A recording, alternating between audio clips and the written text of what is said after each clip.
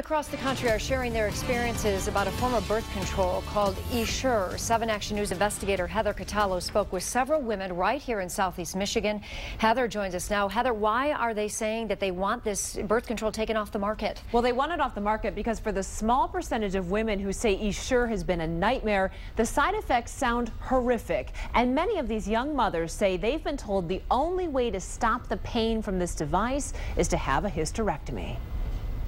Just trying to get a doctor to believe that you're having the symptoms and it's because of the Essure is really hard. To me, it's almost like a death sentence. I suffer on a daily basis from constant severe back pain, abdomen pain. These women say they're dealing with chronic pain, severe allergic reactions, intense bleeding, and more, all because of a permanent birth control device called Essure. It's marketed as being safer, less expensive, and less invasive than tubal ligation, commonly known as having your tubes tied.